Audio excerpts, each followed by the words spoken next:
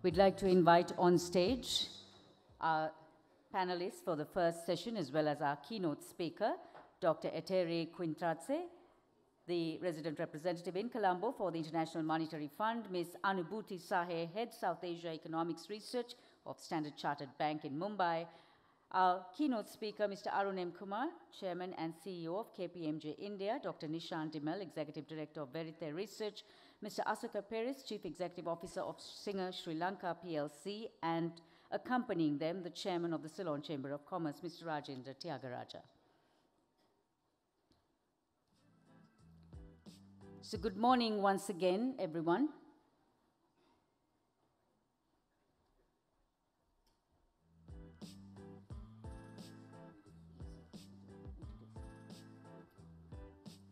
Good morning, everyone.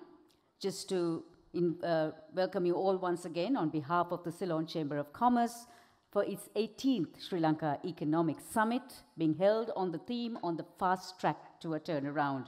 Welcoming you all today is the Chairman of the Ceylon Chamber of Commerce, Mr. Rajendra Tyagaraja.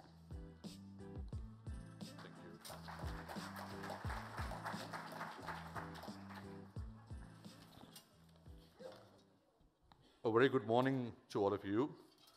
On behalf of the leadership of the Ceylon Chamber of Commerce, let me first extend a warm welcome to all of you to the Sri Lanka Economic Summit 2018. This has been organized for the 18th consecutive year, and we take great pride to position this as the signature event in the annual calendar of events of our chamber.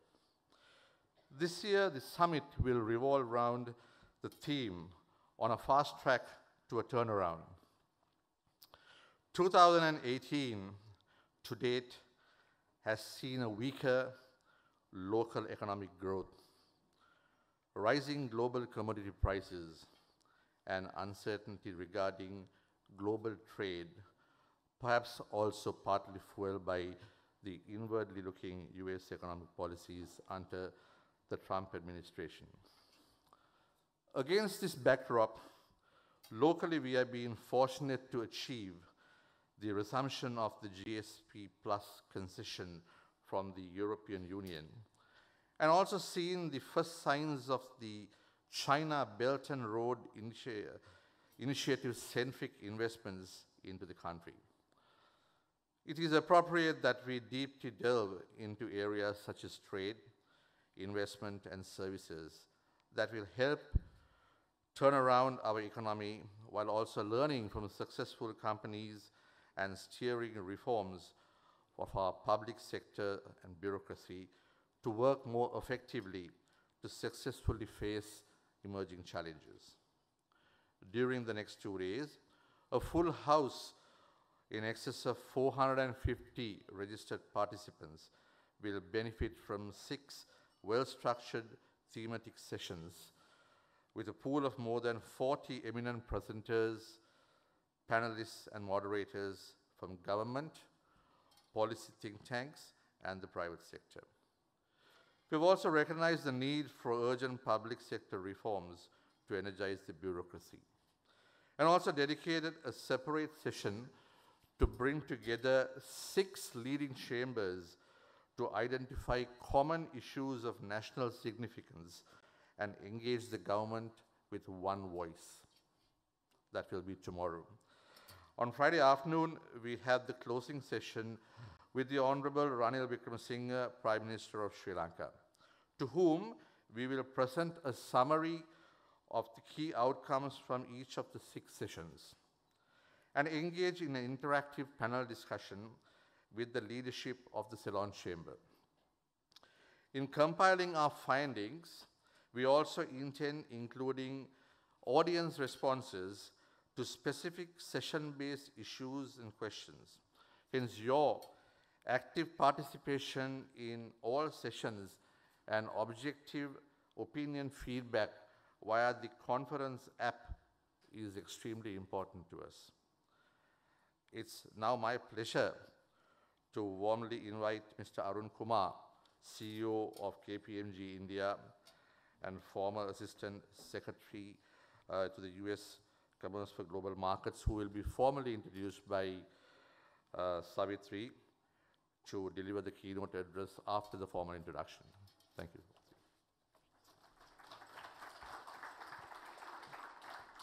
Thank you very much, Mr. Tyagaraja, for the welcome and also for taking us through very briefly on what to expect in the next 2 days.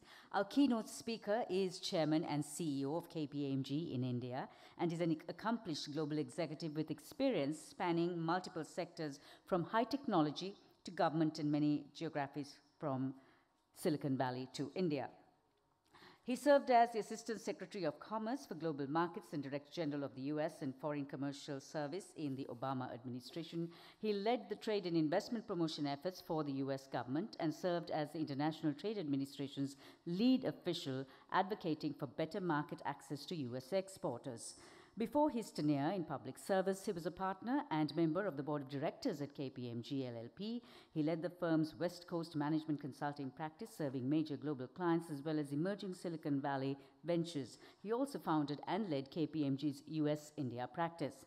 A Silicon Valley entrepreneur and founding CEO and CFO of 3 technology ventures, he has been a mentor and advisor to a number of new ventures in Silicon Valley and India, a member of advisory councils at Stanford University and the University of California, Santa Cruz, an early charter member and board member of TIE Silicon Valley. He has a master's in management from the Sloan School of Management, MIT, and a bachelor's in physics from the University of Kerala in India. Please welcome our keynote speaker and CEO of KPMG India, Mr. Arun Kumar.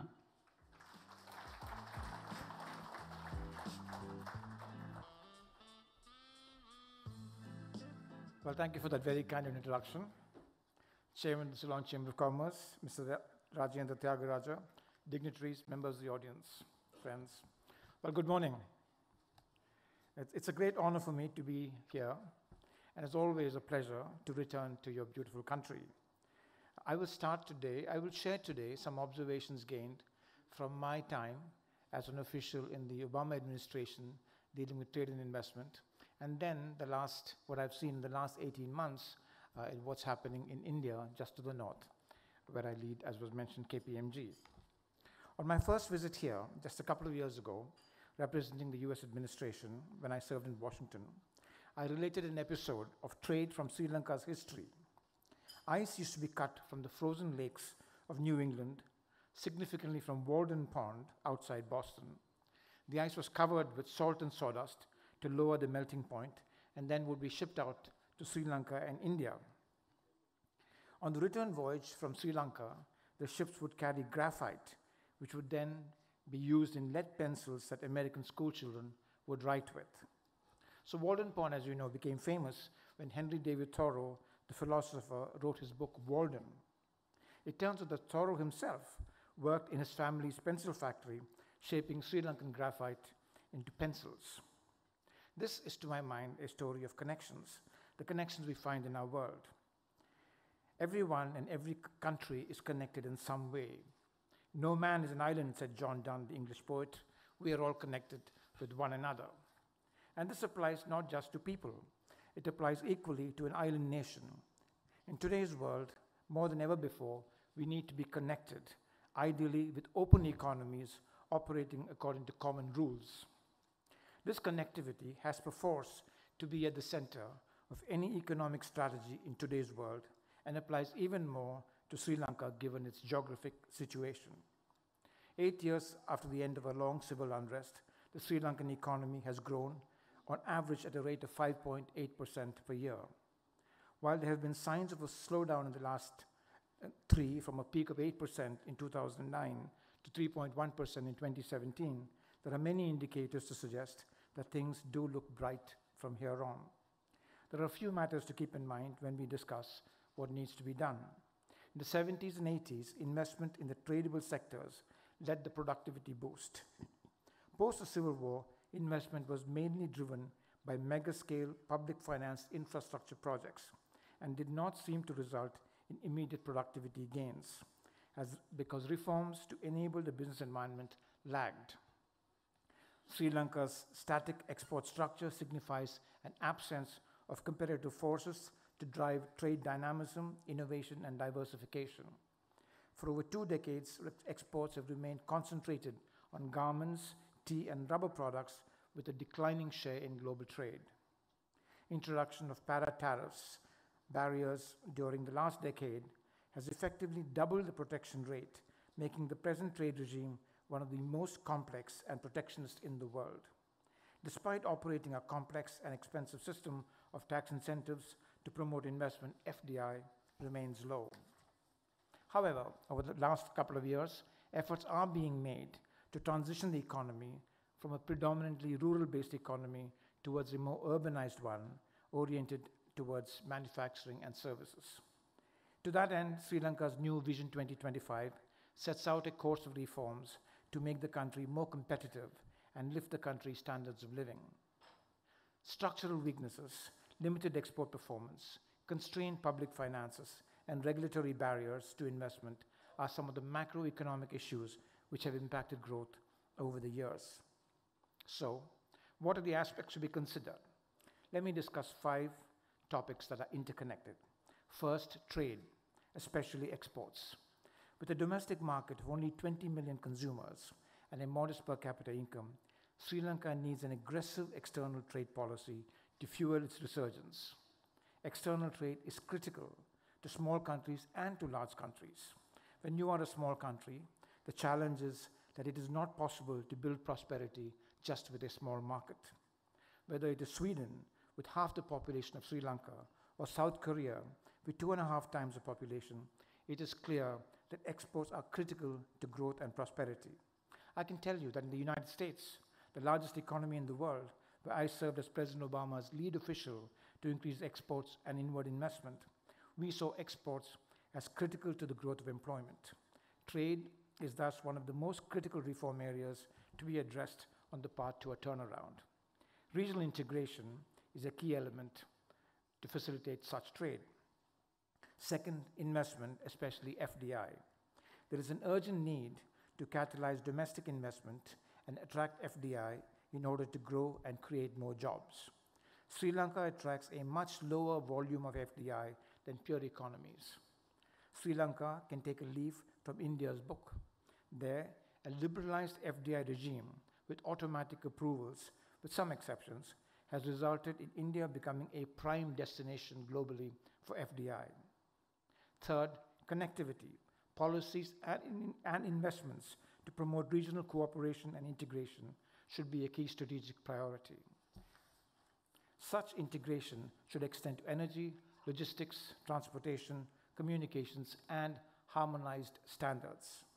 Fourth, investment in growth-oriented infrastructure and logistics is imperative to make Sri Lanka an economic hub in South Asia. Finally, balancing geopolitical partnerships, specifically with those with China and India. First, let me talk about trade. External trade is imperative for Sri Lanka to achieve high growth, as I just mentioned. External trade depends on being competitive. According to trade policy indicators recently developed by IMF, Sri Lanka's trade and FDI regimes are more restrictive than the average emerging markets across key areas. These restrictive policies translate into weakness in trade competitiveness. In particular, the country is more distant from the emerging market average in the categories of trade facilitation performance and ease of starting a business. Instead, in both areas, Sri Lanka should aim to do very well. The World Economic Forum's Enabling Trade Index 2016 scores Sri Lanka at 4.1 out of 7 due to market access, tariff rates, and tariffs faced in destination markets. An abundance of literate labor is a major asset and has got to be the basis of Sri Lanka's comparative advantage and trade. In such a scenario, where such talent should be applied to creating competitive value-added products for export, protectionist policies will weaken competitive impulses and lower trade. One only has to look north to India's experience, where, after the opening up of the economy in 1991, trade increased and economic growth and per capita income surged. The rationale for economic openness in Sri Lanka is therefore compelling. Back in 2005, trade accounted for close to 80% of GDP. Today, it hovers around 50%, which is the same as India, but India has a large domestic market. Compare Sri Lanka to some other leading regional economies that are doing well. Vietnam's trade to GDP ratio is now 170%. Malaysia's is 150%, and Thailand's is 120%. Of course, Singapore is an outlier at 350%. But these figures all indicate the degree to which trade drives growth in those economies. Moreover, a significantly high state participation in the economy has had implications on competitiveness in a number of sectors and labor market dynamics.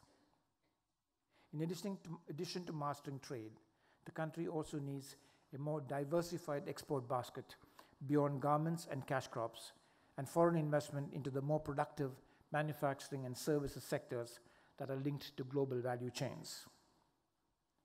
And these should be not just with the US and Europe, where the bulk of Sri Lanka's trade is directed today, 45% of exports. This is largely due to the preferential access that Sri Lankan exports get in these markets through the generalized system of preferences. The GSP should not become a long-term dependency. It is important to become competitive without the support of the GSP. Furthermore, the GSP itself should have encouraged Sri Lanka to seek greater preferential access in other markets by striking trade deals. But surprisingly, Sri Lanka's FDA dossier is limited to only 6 bilateral deals. One that's been completed with Singapore, and then the ongoing negotiations with India, Pakistan, Israel, Iran, and Egypt. So this leaves a vast untapped potential in the neighborhood, including what can be achieved by creating comprehensive links with what is today the 3rd or 5th largest market in the world, depending on how you measure it, and that is India.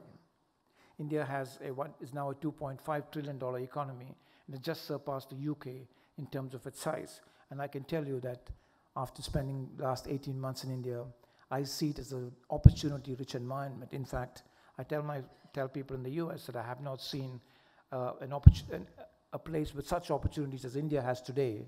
It compares only with what I used to see during the dot-com days in Silicon Valley back 25, 28 years ago. So there's a lot of potential in having India in your sights. So clearly, putting all this together, Sri Lanka has a lot of work to do in the area of trade. In order for an economy the size of Sri Lanka to be able to generate and sustain economic growth, inward investments and lowering of barriers to competition in key domestic sectors will be important.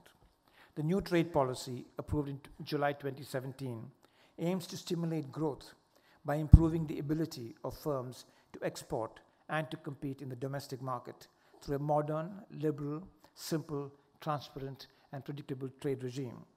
And let me share some observations on this. It is critical to recognize the importance of trade capacity building. According to the economic census, 99% of all establishments in the country are micro, small, and medium enterprises. Enabling the SME segment to export in global value chains by helping increase the ability to compete in export markets is a fundamental step. The legal system has to be modernized. Countries like the UK, US, Canada, Australia, Singapore, and now India have successfully incorporated alternate dispute resolution mechanisms, ADRs, into their legal systems. Legislation should be enacted to empower judges to vigorously encourage civil litigants to resolve their disputes using these alternate mechanisms through channels like mediation, negotiation, arbitration, and reconciliation. Training opportunities should be created for those who are interested to learn the skills necessary to serve as ADR professionals. Developing adequate compliance infrastructure is also a requirement. Strong commercial law and intellectual property protection mechanisms, especially in the above areas, are incredibly important for improving the ease of doing business. This will in turn increase FDI and smoothen operations for local companies. Sri Lanka can, of course, also look towards working with development institutions like the UNIDO, the ADB, the World Bank for assistance. The revival of Sri Lanka's cinnamon trade in terms of market share, redefining standards and competitiveness, is a good example of the results of such past assistance. Sri Lanka has had its share of successes.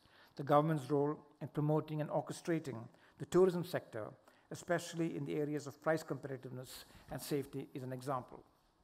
Trade facilitation measures, such as a single electronic window, will help reduce transaction costs of the cross-border movement of goods, thereby enhancing trade competitiveness of the economy. Such measures will most importantly also lead to better integrating Sri Lanka into the region. Improving physical connectivity between South and Southeast Asia has long been recognized as a key element in promoting greater trade and investment linkages within the region. In India, Prime Minister Modi has stated that a nation's fortunes are linked to its neighborhood. No nation is too large to not need her neighbors. Measured by intra-regional trade in goods, capital, and ideas, South Asia is the least integrated region in the world. Intra-regional trade as a share of total trade is the lowest for South Asia. The flow of ideas, crudely measured by the cross-border movement of people, or the number of telephone calls, or the purchase of technology and royalty payments, are all low for South Asia. So, while South Asia has made significant progress in integrating with the global economy, integration within the region remains limited, primarily due to fears emanating from the varying size of economies. Sri Lanka can play a leading role in changing this. Both India and Sri Lanka are members of SAARC, the Indian subcontinent's equivalent of ASEAN, which offers tariff reductions between members. While this regional initiative has seen some progress, a lot more can be done.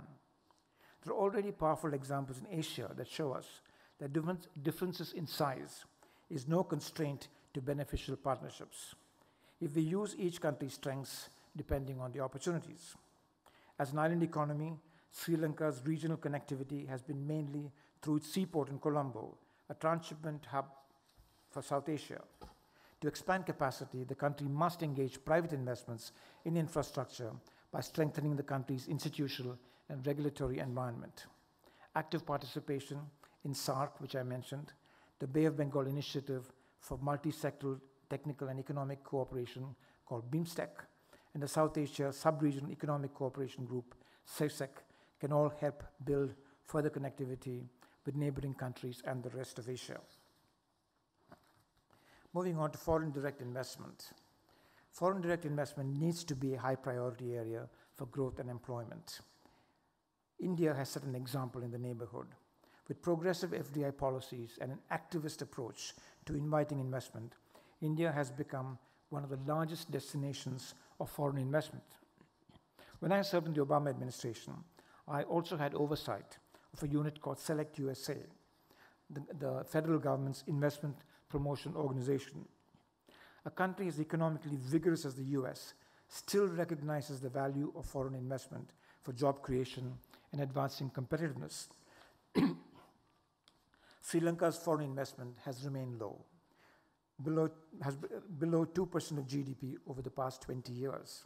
In addition, new FDI in the past few years has been predominantly infrastructure-oriented, with only a relatively small proportion reaching sectors that are associated with global value chains. Private sector investment has remained constrained because of the business environment has not been conducive, and the public sector has played a dominant role. Since the government's budgetary resources are limited, the private sector is expected to play a larger role in infrastructure development through PPPs, as we see in India. Policies to improve the investment climate, complemented by upgrades in the quality of infrastructure and human resources, need urgent attention to catalyze domestic investment and attract FDI. Breaking from the past, Sri Lanka's new Inland Revenue Act, approved in October 2017, aims for a transparent, unified, and even-handed legal framework. Consistent implementation of this new rule-based system could help unlock long-term investment decisions.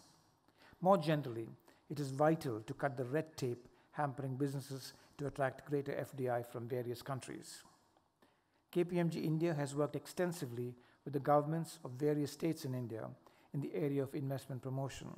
Sri Lanka could adopt best practices from the various states in India, from their investment promotion boards, to restructure Sri Lanka's Board of Investment towards purely promoting FDI and away from regulating FDI and managing export processing zones.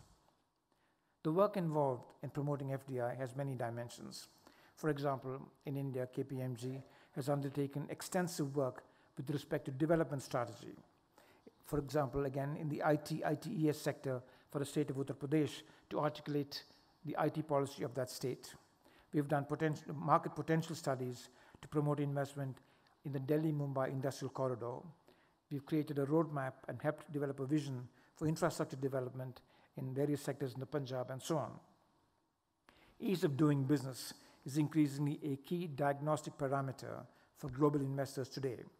In India, KPMG has been working actively with the Department of Industrial Policy and Promotion, as well as with many states, to help measure and improve the ease of doing business. India, as you would all know, made a remarkable improvement in its ease of doing business rankings this year by 30 places, moving up from 130 to 100. This jump was driven by improvement in many parameters, like construction permits, paying taxes, and insolvency resolution. Most importantly, it is the relentless implementation and on-ground results that made all the difference in India. Sri Lanka also is on a similar path, with the government having fast-tracked the progress of many business-friendly reforms with the aim of moving 20 notches up in the World Bank's ease of doing business for 2019 from the 111th slot that Sri Lanka occupies today. Along with ease of doing business, combating corruption and unfair market practices should be at the heart of the efforts of the government. To this end, Sri Lanka should have a strong national framework for public services complaints. There are many good examples to pick from.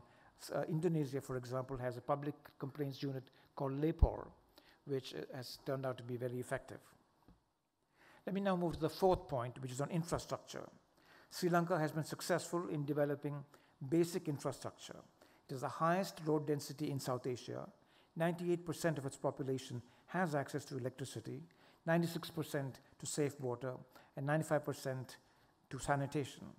But Sri Lanka ranks a relatively low 73 out of 138 countries for infrastructure development in the Global Competitive Index 2016-2017.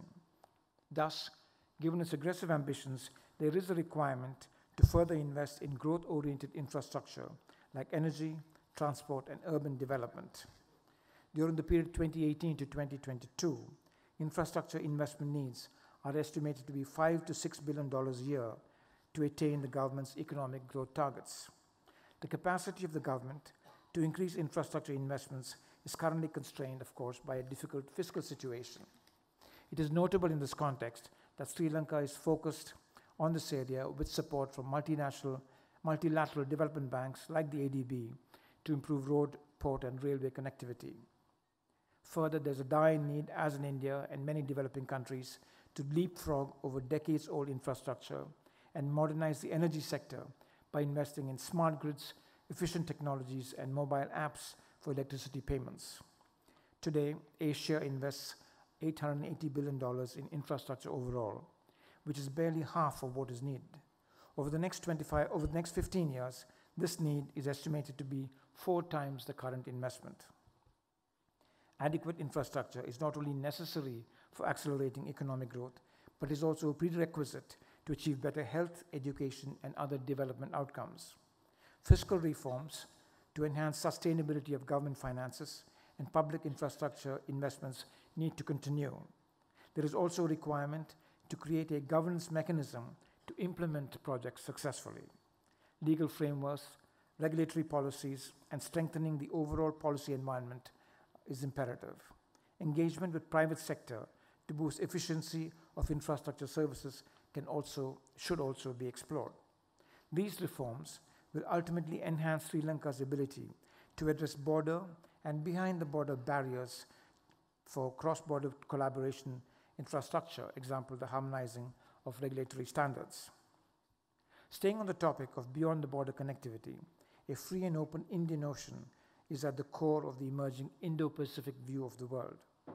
The Indo-Pacific paradigm recognizes deepened connections between the Indian Ocean region and the Pacific, from the shores of Africa all the way to the west coast of the Americas. Sri Lanka is physically a veritable attractive diadem in this picture of the Indo-Pacific. Many countries, notably China, India, and Japan, are seeking a greater role in developing Sri Lanka's strategic location between the energy-rich Middle East, Africa, and the Straits of Malacca. The US, too, is not far from considering Sri Lanka as a strategic bulwark. Sri Lanka, no doubt, would want to make the best of its attractive location by fashioning itself as a potential trade and finance hub open to doing business with everyone, thus taking it closer to its economic vision. But, of course, it will be a delicate balancing game. Historically, Sri Lanka has had close relations with China, stretching for a couple of thousand years, and seeking to renew those connections would seem to be the natural thing to do. The recent expansion of China's economic and military reach has caught international interest, given China's principle of active defense and the history of acting in self-interest. Sri Lanka should, of course, be fully conscious of this.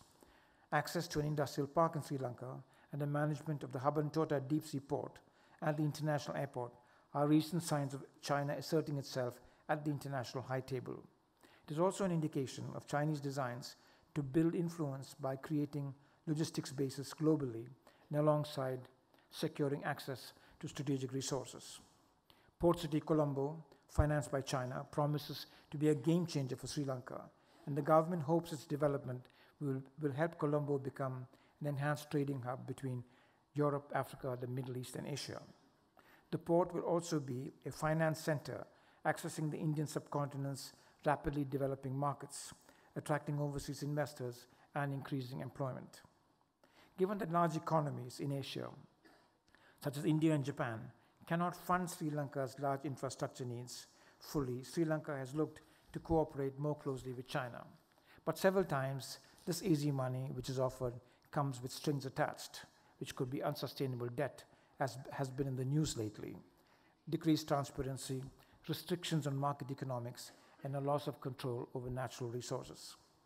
Internationally, the Bridge and Road initiative, into the designs of which Sri Lanka falls, has been viewed with suspicion that the global investment and lending program amounts to a debt trap for vulnerable countries around the world, fueling corruption and autocratic behavior in struggling countries. It is important in this context for Sri Lanka to take a well-informed approach to also engage with the rest of the economies in the region, finalizing free trade agreements with many of the major regional powers over the next year or so would be desirable as balancing and enhancing measures. Among these are the economic and technology cooperative agreement with India and FTAs with other countries. The Sri Lankan government's turn towards broader engagement with East Asia recognizes the country's pivotal position as a strategic asset connecting with both India and China. Asia and the world will have a better future when the large economies work together, being sensitive to each other's interests. What would it take for Sri Lanka to be that Switzerland of Asia where the major countries work together? India is, of course, Sri Lanka's closest neighbor. The relations between the two countries is more than 2,500 years old, and both sides have built upon a legacy of intellectual, cultural, religious, and linguistic intercourse. In addition to the historical connections with India of Hinduism, of Buddhism, Sri Lanka also has had an ethnic Tamil diaspora that has deep linkages with Indian people in the state of Tamil Nadu. Many Indian origin diaspora have resided in its southern neighbor for decades now. They, in fact, form an important link between the Indian and Sri Lankan people and the government. But most importantly, as I mentioned, the dynamic economy in India today should be very, very attractive as a source of growth for Sri Lanka. By virtue of its proximity, India is a natural trading partner. Should the tiny island state need any assistance, India is close at hand. So India is well positioned both strategically and market-wise, and I would say most importantly market-wise, because as I said earlier, the market in India today is just booming. Both countries are democracies. The relations between both countries have matured and diversified with the passage of time, encompassing all areas of contemporary relevance and the extensive people-to-people interaction of their citizens. So the India-Sri Lanka relationship is multifaceted. Sri Lanka has gone through defining transitions over the past decade. Despite significant productivity growth in the post-war period, it has been challenging for Sri Lanka to diversify exports and get its share in global trade, which has been declining gradually. Unlike its East Asian neighbors, Sri Lanka's export structure has been static for years, reflecting a lack of competitive forces to drive trade dynamism, innovation, and diversification. When I interact with investors and trade delegations from around the world, overwhelmingly, Sri Lanka's geographic location and access to regional markets are cited as top reasons for their interest in the country's economy. Sitting in the middle of the Indian Ocean, off the southern tip of India, Sri Lanka occupies an enviable strategic position, a blessing that, with careful and thoughtful handling and long-term vision and a commitment to openness, can be leveraged to its advantage. Leveraging the island's geostrategic position can be a game changer for economic growth. Reforms to ease the business environment and trade, now at the early stages of implementation, can become catalysts and enablers for accelerated growth. Other countries that have pursued infrastructure scale-up have learned that business environment liberalization is also required for private sector-led growth. To this end, the current economic environment offers a window of opportunity for evaluating structural weaknesses and working towards enhancing competitiveness. Clearly, the Sri Lankan government is focused on making the country more open to the world and becoming an attractive place to do business. The key, as we have seen in India, is that the leadership should place relentless focus on execution. Sustained commitment and follow-through will be required to see that reforms succeed. Once again, I thank the members of the Ceylon Chamber of Commerce for giving me this opportunity to be here. Thank you.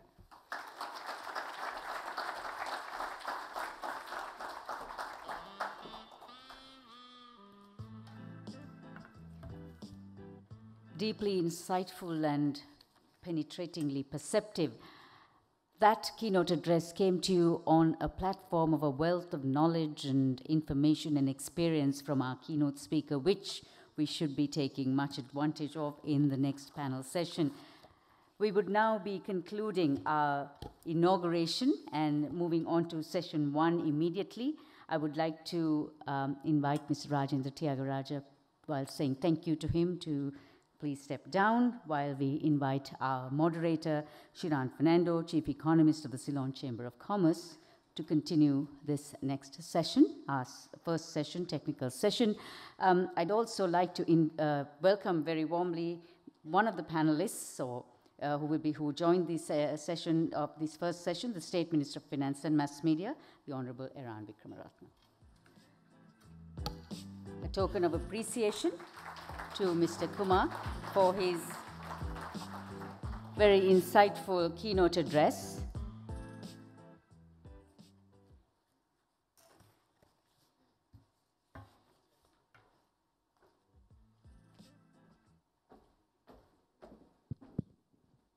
Good morning, everyone, and welcome to the first session at the Sri Lanka Economic Summit. Staying true to the theme of on the fast track to a turnaround, we are tackling that issue by first looking at a macro level. Where is the economy heading towards? And I think as elaborated by the chairman as well as our keynote speaker, and it's often said, we live in interesting times, and this period is no different. We're in the backdrop of beyond what's going on domestically, externally, we're seeing a lot of changes in terms of where interest rates are going. The global trade growth momentum, which was there from 2017, is seeing a bit of a blip. We're getting mixed signals in terms of where commodities are going.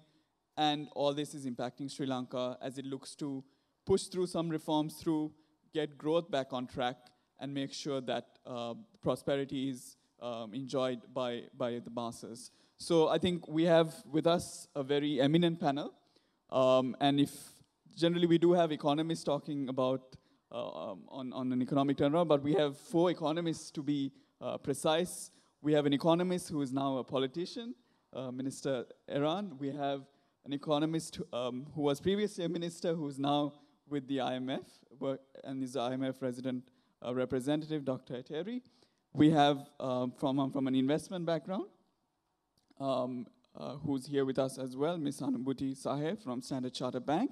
And we have, to round off the economists, we have Dr. Nishan, who is part of a leading think tank, who's executive director of a leading think tank, Verité Research. And into that mix, we have the thoughts and ideas from our keynote speaker. And to round it off, we have the private sector view from a personality who is very well known in the corporate circles, Mr. Asoka Peiris. So I think how we will go about this is Anubhuti will kickstart with her presentation for about 15 minutes, touching on the global dynamics and its relation to Sri Lanka. Dr. Eteri will pick it up from there and move into the local implications. And Minister Eran will then examine, I guess, both presentations, give his perspectives and the policy drive towards it. And then we'll start off with our panel discussion.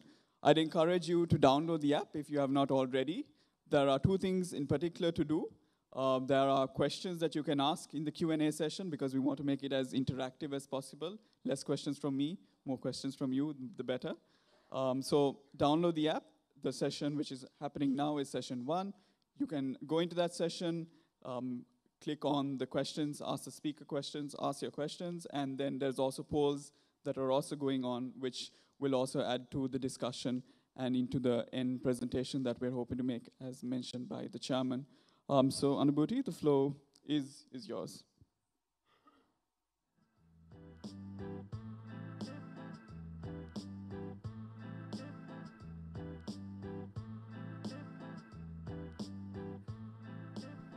Very good morning to everyone. And in the next 15 minutes, I will be discussing few important global themes and what it means for Sri Lanka in specific and how Sri Lanka can navigate through it. As Shiran was mentioning, we live in interesting times.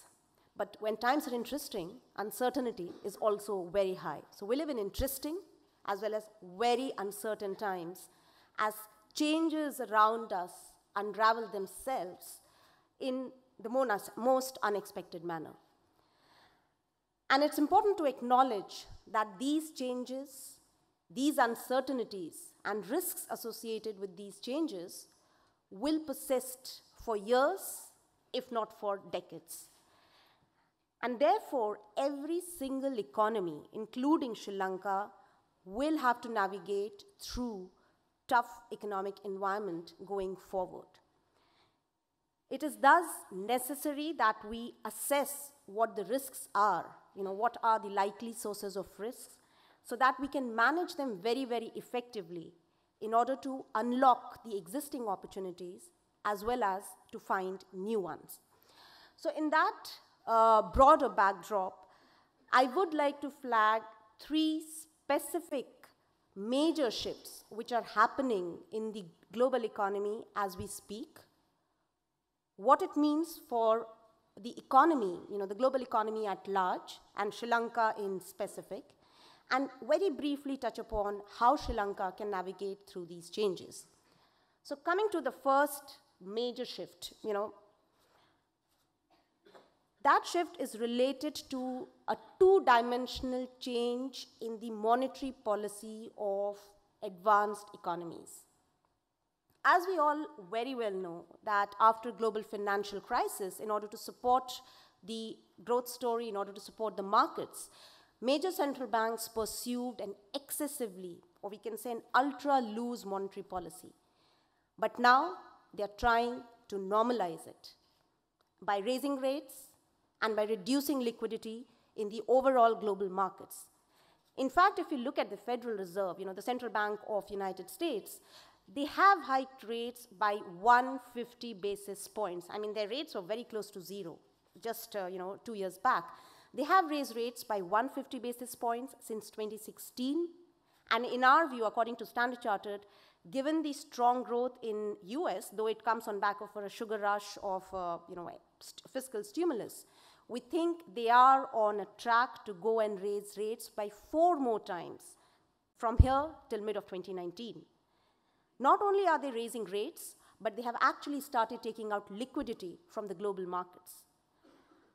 The other major central bank, European Central Bank or ECB, is not hiking rates. We think they are still far away from hiking rates. Maybe it's more a story of second half of 2019 than 2018 itself, but they are on a well-telegraphed path to bring an end to their liquidity injection plan by end of 2018.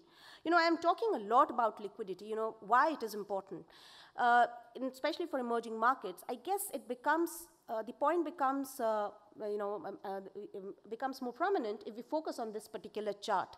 Now, what the blue shaded area primarily reflects is the amount of liquidity injection which these major central banks, that is Federal Reserve, ECB, BOE, and BOJ, have done over past, since global financial crisis.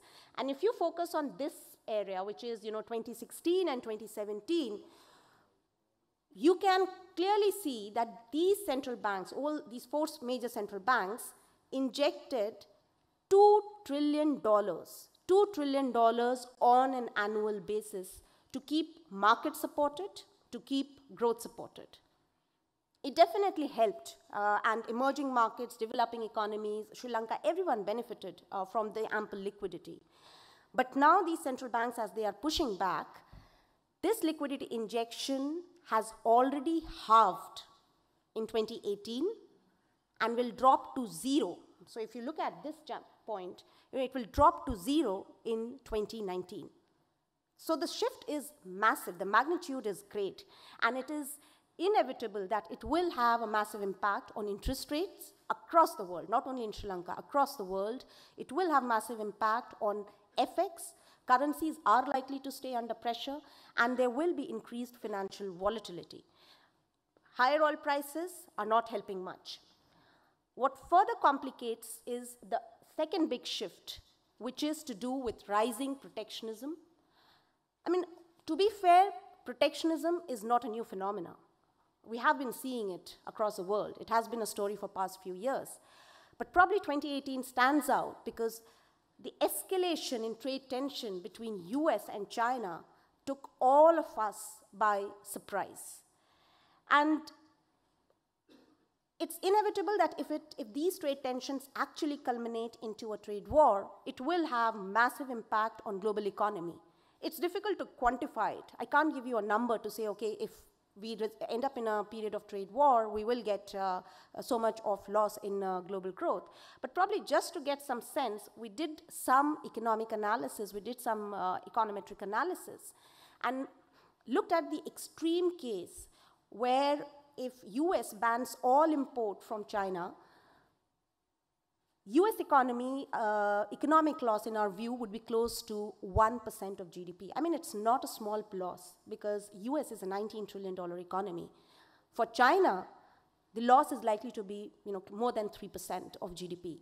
Again, it's not a small amount because China is close to $12 to $13 trillion economy. So we are talking about big numbers here. Difficult to give one big comprehensive number, but every single economy, US, China, here we have got a whole list of economies which are likely to lose in case of trade tensions, in case trade tensions actually escalate into a trade war, but losses will be massive. And I think if we look at the immediate part, if we are looking at 2018 and if we are looking at 2019, I think more than the impact on the real economy, because we think that real economy impact will come with much of a lag. The bigger round of risk is primarily going to come through financial markets, through loss of economic, through loss of confidence. And that will put further pressure on currencies and will create a lot more problems for policymakers in rest of the world. What does this all mean for economies like Sri Lanka? I mean, in this kind of an environment where risk aversion is massive, foreign money is very, very difficult to get. So economies, like say India, if I take the example of India, which run a twin deficit, you run a current account deficit, you run a fiscal deficit, you need foreign money to pay for your, say, import bill. These economies get hurt the most. And in that context, Sri Lanka actually is in a vulnerable position. It runs a current account deficit, it runs a fiscal deficit. So that makes it vulnerable, and that makes it important that more measures are taken in order to reduce the vulnerability on this account. Not to miss out, more than 50% of fiscal deficit is nowadays getting financed through foreign inflows. And if the environment globally remains tough, this funding can come at a very, very expensive price. There is a huge amount of debt redemptions bunched up between 2018 and 2022. Sri Lanka imports huge amount of its fuel from the rest of the world. So putting it all together, there are various points of vulnerabilities. And while I would not like to get into the numbers, but all these factors, I mean, if Sri Lankan rupee depreciates by, say, 5%, or if, say, crude oil prices increase by $10, it will mean that inflation will move higher, fiscal deficit and current account deficit will turn much wider, and growth can suffer. So it's likely to be a tough environment going forward on back of these vulnerabilities. Touching on the third big shift, which is happening in the global economy, is about productivity gains. It might not seem very relevant in the immediate context, but as policy makers, one has to think not only about today, but for decades to come. In the first chart, what we show is that since global financial crisis, productivity growth has slowed down dramatically. Now, why productivity matters? It's an economist term, we talk a lot about it. It matters because slower productivity gains constrain growth. It has the potential to stagnate living standards. It has the potential to create social fissures and therefore, lead us to political pressures. We are not unfamiliar with this kind of a scenario. Look around the world, especially look in the developed economies, and we have seen what voters have gone for if inequalities increase and growth doesn't happen. So this is one area where policymakers, not only in Sri Lanka, but across the world, have to take care of, not from today's perspective, but for next few decades to come through. How Sri Lanka fares in this particular aspect? I would say Sri Lanka, especially in the South Asian context, is fair, it's definitely in a much more insulated space.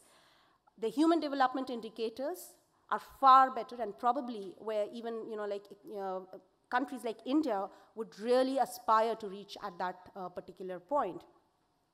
The per capita income is high, inequality levels are low. So to that extent, it helps. But if we look at the change in competitiveness over the past few years, there are reasons to stay concerned. We did an interesting analysis. What we did was we looked at Global Competitiveness Index, which ranks a lot of economies.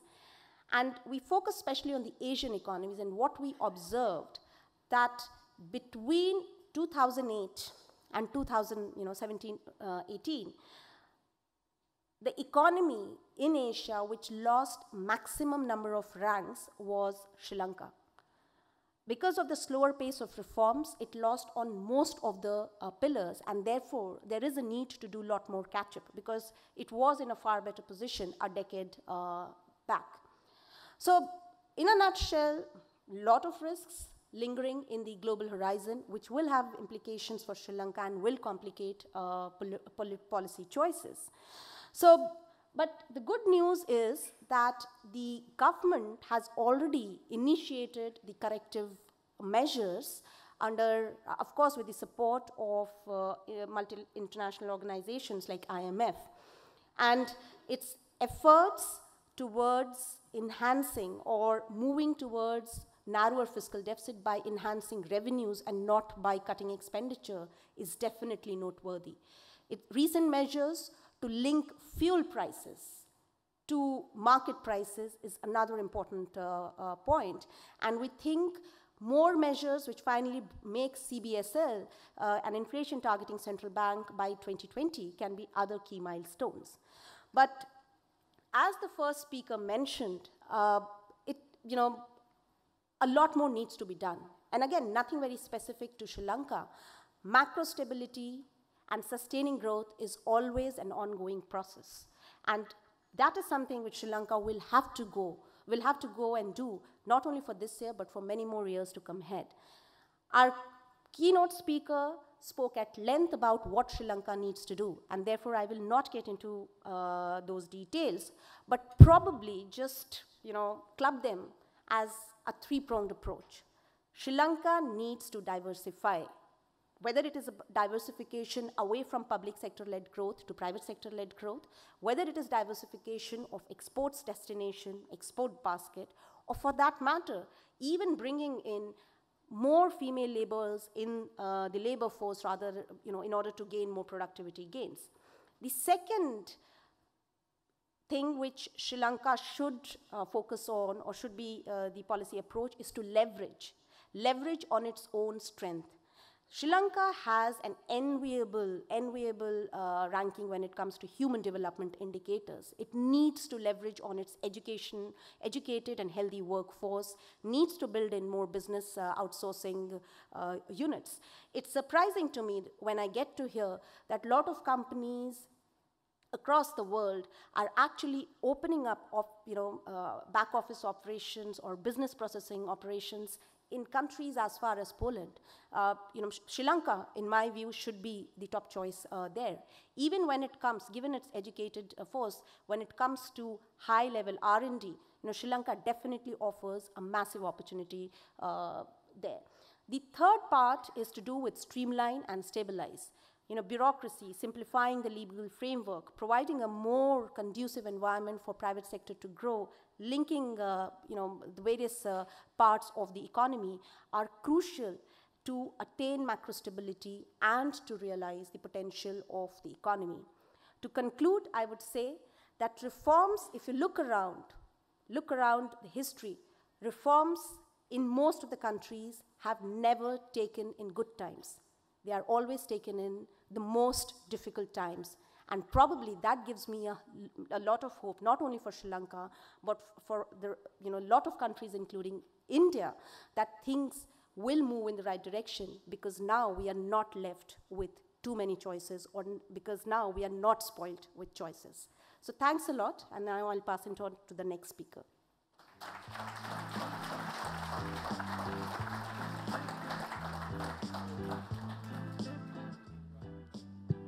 Thank you, Anubhuti, for those insightful remarks. I think she left us with three main areas in terms of diversification, leveraging, and also then went on to highlight what we need to do in terms of identifying reforms, and this stage in terms of the turnaround, looking at the risk in terms of opportunity. So with that, we'll move now to our second speaker, Dr. Eteri. The floor is now yours.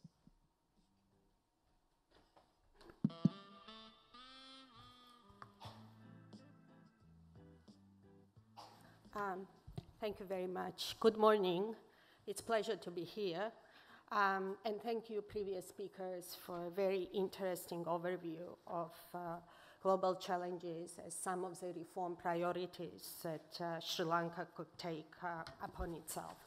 In my presentation, I'm going to briefly talk about some of the regional context, and then I'll move into Sri Lanka-specific reform priorities. Good news is that Asia is still fastest growing region of the world, and the global growth contribution of Asia remains the highest. But as previous speaker said, world is becoming increasingly uncertain place with many risks playing at the same time. Asia remains fastest growing region, but Asia is aging, productivity is slowing, inequality is increasing, and trade wars threaten economic gains from past decades. We had also recent episodes of capital outflows in emerging markets, which led many Asian currencies to depreciate. I think one important aspect in terms of structural context to keep in mind is also that Asia is aging fast, and actually its fastest growing regions are aging at a higher speed than other countries. Asia is at risk of getting old before it actually gets rich.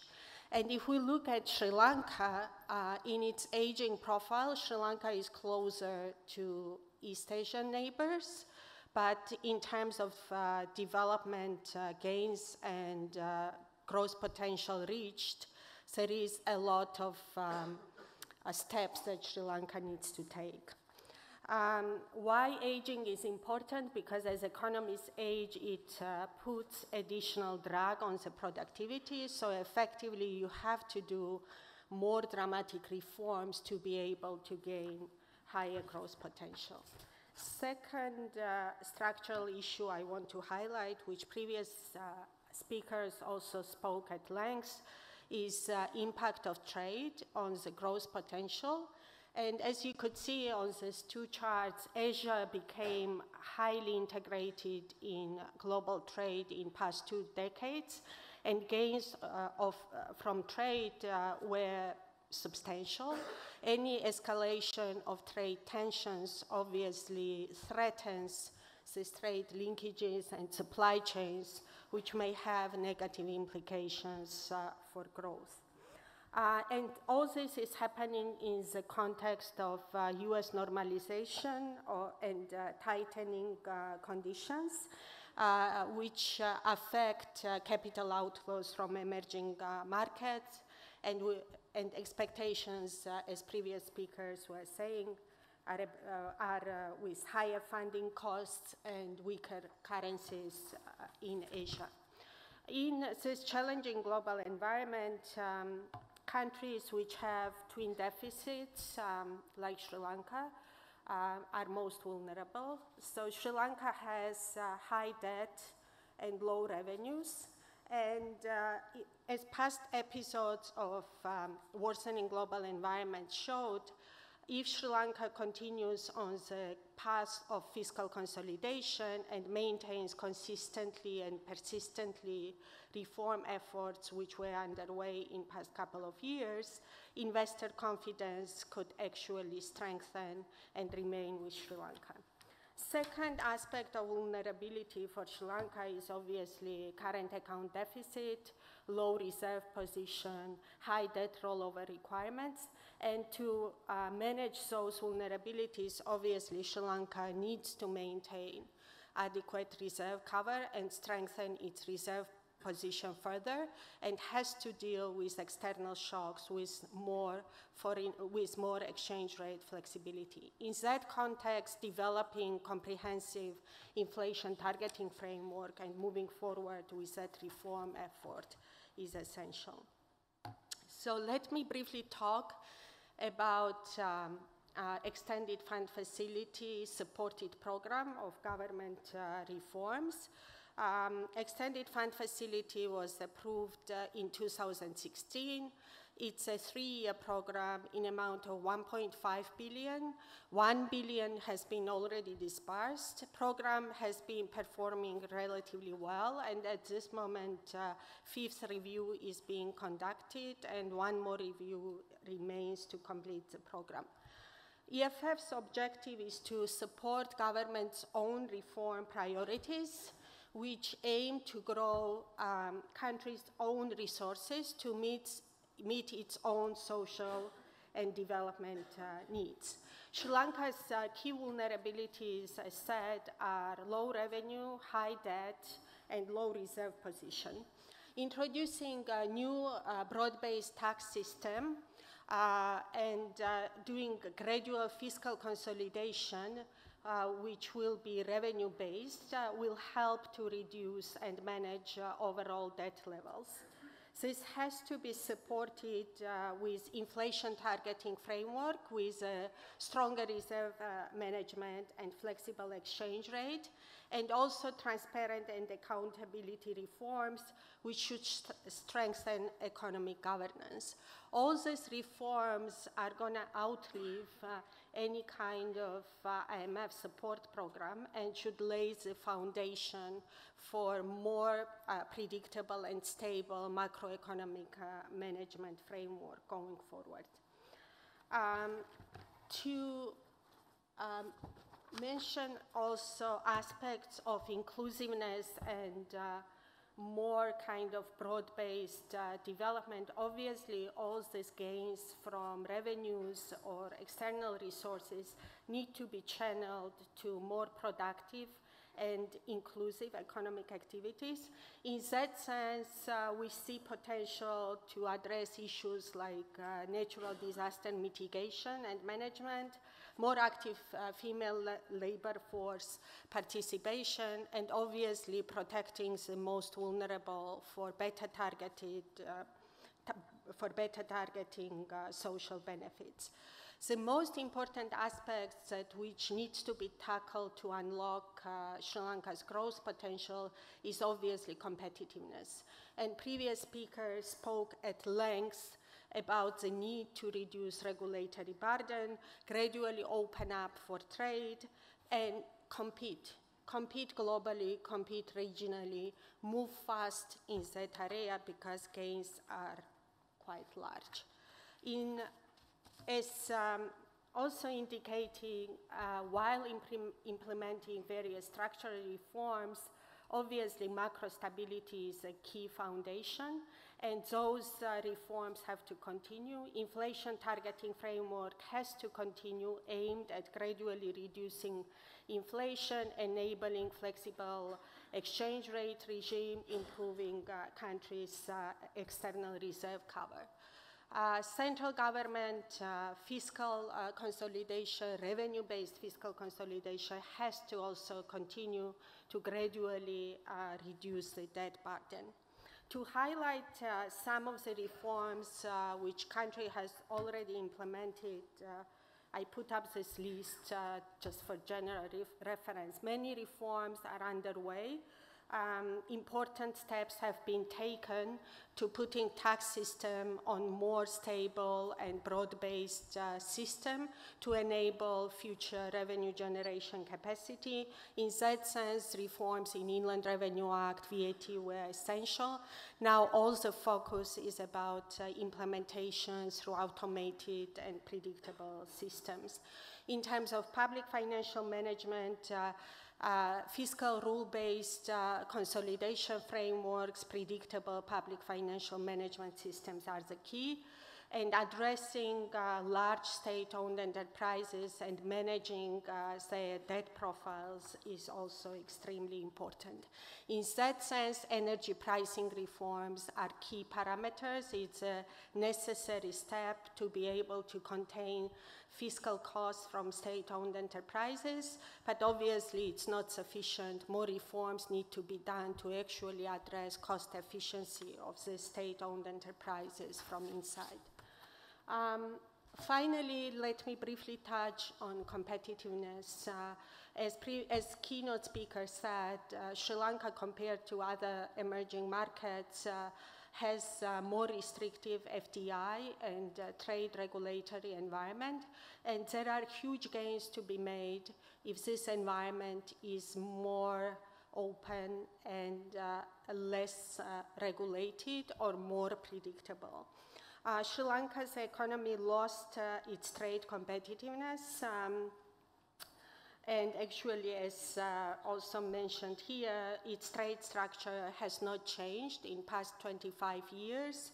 It has remained garments and tea and rubber products, while, for example, East Asian neighbors have moved very fast on export diversification and export value chain. Now, question is why Sri Lanka's export structure has been frozen for past 25 years, and answer is because it's highly protected, highly regulated, and there is no space for competition and innovation. So to enable competition and innovation, you have to have less restrictive and more enabling regulatory environment. Final comment I want to make, there is a saying, if you don't know where you are going, you will always get there. I think Sri Lanka knows where it's going. It has set out very ambitious objectives to position itself as a regional and global hub for trade and development and innovation. It also knows how to get there. I think all the reforms mentioned here have been discussed many times, strategies have been developed, steps have been made to implement those strategies.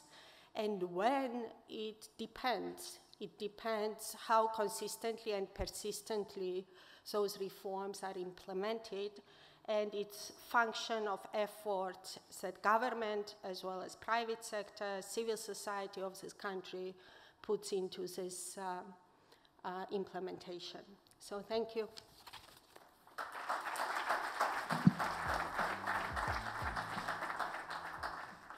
Thank you, Dr. Eteri. Before the Honorable Minister delivers his speech and presentation, let me just remind you once again about the app. Please download it if you have not already. Go to session 1 and where you can click on Ask the Speaker and put your questions in. We have a couple at the moment, but keep them coming in so that we can have a very interactive session with the panelists. Minister Eran, the floor is yours. Thank you. Good morning. We have been fortunate to listen to Arun Kumar's very incisive analysis and also Anubhuti's managing the risk that exists in the environment. And then, of course, what Eteri said, because we have been in constant discussion. And I'm going to basically take some of those themes and maybe respond to the themes as well as say what's happening and not happening. I would say, by and large, I agree with particularly the risk analysis that was made this morning. Often we have an idea that somehow or other that government is God, and somehow or other government can solve all of our problems, including our economic problems. And I think that it was very clear from today's presentations that the risk environment is global, it's regional, and that Sri Lanka is a small economy within that. And so there are things that we can do and we must do, and then there are other vulnerabilities which we need to be aware of. I was also interested in the risk management presentation. It said, we need to look at managing risk, and some of these risks will be there over a longer period or even over a decade. Now, those of us who come from the private sector are basically looking at the next quarter. That's the problem we fundamentally face. So there are great risks. We talked about global major central banks, the curtailing of credit.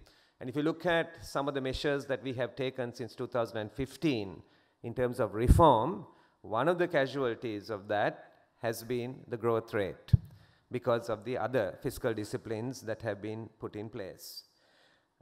They talked about the China-US trade tension, and what it could do, and also Sri Lanka being more vulnerable in a sense because of the twin deficits that the country faced.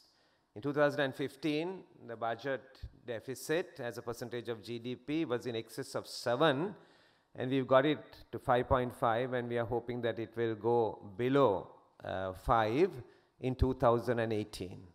We would not divert from that path of fiscal consolidation because we think that we need to look at the vulnerabilities and take a much more long-term perspective. Now, somebody said, and I don't know whether it was Anubhuti in her presentation, policymakers have to think about the decades to come. Politicians think about the next election. And this is the, if you want, the conflict that we face, and this is the conflict that we are facing immediately. This is the conflict that the Finance Minister, Mangala Samaravira, will be grappling with over the next few weeks. Sri Lanka has, over time, unfortunately, made the wrong decision over decades. That's why we started at the same line, and then you have countries like Singapore where they are today, and you have countries like Sri Lanka where they are today. It's because of this conflict, and it's not a new conflict, it's a conflict that has existed over a long time. There are two exogenous factors that generally impact us greatly. One is the weather, and the other is the fuel prices, both of over which we don't have too much control. As you know, in 2017, weather impacted us. Maybe about 20 districts of our 25 districts had a drought, and then that impact was one of the reasons that we deviated somewhat from our fiscal consolidation because of that exogenous factor. And in the presentation now, also there were numbers quoted and said, if fuel prices go by X, what will actually happen, right, to our current account, what will actually happen in terms of the inflationary impact. I must say that given the reforms that we have undertaken, right, we have in 2017, the macroeconomic indicators were doing better. I think everybody will agree. The trade deficit, the deficit, budget deficit is at least trending down. We'll agree that inflation has been trending down. Reserves have been up, exports have been up, and these are good indicators. But these are small numbers, and in a larger global context and in a larger global economy, the vulnerabilities do exist. Yeah, Eteri talked about some of the reforms that have been undertaken, and she mentioned, for example, the fuel price reforms that have been undertaken, which was a major step for us because some people say, you know, the government is indecisive, you take one step forward and then one step back. It's the nature of a coalition government. You see, that sometimes, unlike a single party government with a single mandate, which is able to take a unilateral decision, coalition governments by their nature sometimes has a revisitation. And the revisitation comes because of lobbies that basically go up and then question it, and then one party in there says, okay, we need to relook at it. This is not acceptable, but this is what actually happens. And I often tell people that you are looking at me and saying, why is it happening? You are to blame. And I turn around and tell them, you are to blame, because that's a mandate you gave us. And we are acting within the mandate that has been given. It's a coalition mandate that actually has been given. Now this situation, the reason I'm saying this is, this situation can continue in the future too. This situation can continue. You look at countries across Europe, there has been a shift. Increasingly, there are coalition governments all over the world because democracies are exercising itself in particular ways. So this is, you know, one of the reasons. Fuel prices, energy reforms, and even, you know, things like water. Now, some of these topics are very sensitive because sometimes people take these things out of context and then they create a negative impression about the country. And that's why I want to say what I'm saying as clearly as possible, because sometimes people take things out of context and they quote these things. Recently, I made a comment about the exchange rate, and I saw the Reuters reporter had misinterpreted my comments on the exchange rate management and misled the public as a result of it. In my comment, what I meant was the fact that the Ministry of Finance would not intervene in exchange rate management. It's a departure from the past. We believe in an independent central bank. We have given the central bank the space, unlike in the past, right? But that was misreported. And it is independently done by the central bank. I understand that the central bank would intervene as and when necessary to curb excessive volatility in the exchange rate. Central bank had made a statement about it. Now, I would go further and hope that not only that, the central bank will actually punish speculators. So I think that comments sometimes are taken out of context and misrepresented. I was also disturbed to see Nomura analysts having misquoted Sri Lanka and putting it on a very high vulnerability scale. And they had said that Sri Lanka's short-term external debt is $160 billion. I don't know where on earth they got such a figure. Even our GDP is not that. And I mean very unfortunate, erroneous reporting, when I think that figure is probably somewhere around $10 billion, and quoting it as $160 billion. So the reason I said this is, when you talk openly and frankly about sensitive issues, people sometimes, if you are misquoted, unfortunately it can have a negative impact. This is our economy, this is our country, and as Eteri said, we think we know where it's going, and we will make sure that it goes in that direction. I was in Monaragala just about 10 days ago, and I visited some of the poorest villages in this country, the poorest villages. Monaragala is the second poorest district in the country. And I was there, I visited the local temples, even the temples were poor. The economy is poor. And I asked them, what is the requirement? And they basically said, we need water. They wanted basically their local tanks, and I went to 3 villages, basically their local tanks rehabilitated. And we agreed to do that. In fact, we agreed, we took immediate steps in rehabilitating it. We have a program that's going on. We are rehabilitating 1,200 tanks across the country. Unfortunately, Sri Lanka is a country, we are facing the impacts of global warming, though we are not responsible for it. We are one of the probably 10 most vulnerable countries in terms of environmental disasters, and that's what we are doing. But then, as I opened the shower this morning and I got under the shower, and I was having my very comfortable shower, I was looking at the water that was actually being expended. As you brush your teeth and you open your tap, the water that is being expended. And when you look at it, you pick the bottle of water, and I came in here and I was so happy to see that there were no bottles of water, but that the water was actually, you know, in glass, whatever, you know, vases. So I was happy to see that, but if you really examine, and yesterday I was at a seminar, I took the bottle of water and I realized that the bottle of water was more expensive than the kerosene that was being given, and a little under the price of diesel that was being given. In 100 years, our forest cover has come down, and this expense has gone on. But the reason I raised it here, when we talk about reform, right? But if you talk about reform in water, I think that those of us who are misusing it should be paying for it, so that those villages in Monaragala are actually subsidized by those taxes that we take. So when you're looking at reform, there are lots of sensitive issues that we need to look at, but you know, politicians, we don't want to even talk about them because they are so sensitive, and we don't have a decade, we just have a few months before the next election. So the other major reform issue is really protection versus competition. You see, and this is a highly contentious issue. I'm in a private sector audience. Most people who come to see us generally want their industries protected. But where do we want Sri Lanka to really be? Our exporters, some of them have done extremely well.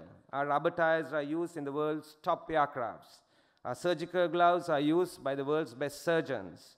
Our electronic sensors are used in the world's top car brands. Our apparels are worn by the world's top athletes, and also we are producing some of the world's top brands. Our IT software is used in the world's leading stock markets. So we can compete, we must compete. And I think the issue, I think Eteri's last slide that she brought up, the issue of competition came up strongly. There is no other way for this country unless we open up and unless we basically are ready to compete. Because our 21 million market won't make a huge difference to raise our living standards. We have to access the larger market, and we have to be the gateway to the South Asian market. We have undertaken tax reforms. I won't go into the details, but we will be removing para-tariffs over the next period, right? And I know that that will mean competition for lots of us here, from the airport development levy to the cessors, right? We are going in that direction. We are, as the presenters showed and talked about, including the keynote speaker today, the Inland Revenue Bill, despite all its hiccups in implementation, and I admit that there are hiccups in implementation, it's certainly moving Sri Lanka to a more rules-based system, taking discretion away from politicians and from bureaucrats. The increasing on the ease of doing business, much to be done. I accept the criticisms that were made today. Much needs to be done. We have a single window that we have basically created to facilitate online systems of some regulatory agencies. So far, we have got the National Plant Quarantine Service, the System of Department of Animal Production and Health, and the Sri Lanka Standards Institute on it. So we've got all that in one place. And we have also got a trade portal going. I think this is all ongoing work, still not completed. But I think it's worthwhile mentioning these things because these are all moving in the right direction. You see, in terms of a web-based portal, which make all cross-border trade regulatory information available. And I can see lots of things, laws, prohibitions, restrictions, technical standards, commodity classifications, tariffs, license permits, applications, clearances, everything coming. And as this came in, the one thing that surprised me of how many are there. I mean, that's the problem. You see, we take the existing things and we generally digitize them, but that really won't solve the problem. We had 788 of these. We were only second to Vietnam, which had about 1,500. But then Vietnam is not our benchmark on these. So we have much to be done, but the reason I mentioned it is at least we are going in the right direction, right? So then we have to, I would also quickly want to mention that about the free trade agreements. I know free trade agreements are not going to immediately increase your exports, but it is going in the direction of reform. You know that we have the Indo-Lanka Free Trade Agreement, 10 rounds of discussions have been held, more than 4,000 product lines are now duty-free into India. We have gained from the original Indo-Lanka Free Trade Agreement more than India has, because they keep exporting outside the agreement, whether we had the agreement or not. We have been increasing our exports all the time. There's so much misinformation about these, or the bad experience of a few people sometimes overshadow the larger picture for the country. And therefore, EDCA is going to be actually expanding the scope. The biggest scope that we expanded was in our Singapore Free Trade Agreement, where we went into services, investment, and economic cooperation. It's also a strategic move to look east. Our traditional markets in the US and Europe, but we have to begin to look east. While we also take the point that Arun made, more integration with South Asia. I don't have time, so I won't get into all those details, but maybe I'll just close there and we'll go into the discussion, and maybe I can clarify more. Thank you again for inviting me to be here this morning.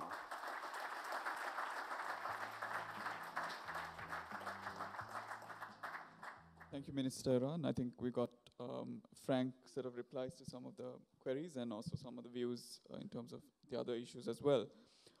For the two panelists, I think how we'll do is I'll maybe do an initial 2 rounds of questions to the panelists, and then see a lot of questions coming in through the app, so keep them coming, and let me curate it and ask them with the panelists as well. To the two panelists who have not spoken as yet, I think Asoka and Dr. Nishan, I think we are hearing, in terms of some of the macro indicators, a more stable economy in terms of some of the numbers. But we're also seeing it in the backdrop of these external risks as described in the presentations. We're seeing corporate earnings, though concerns are there, still growing, if you look at it from a quarter-on-quarter basis or in terms of a year on, the 12 months preceding it. But we're seeing private sector sentiment declining.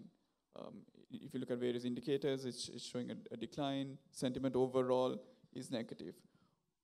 What is the real, why are we seeing this divergence, do you think? And is it part of this economic turnaround, or are we in that stage where it's at the bottom and we're rising up, or what point of this cycle are we at?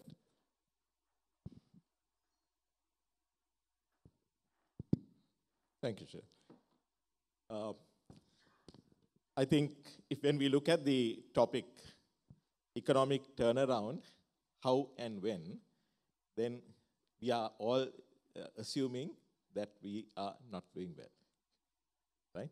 So probably that is my starting point. Let me give a view on the domestic economy, essentially the retail trade.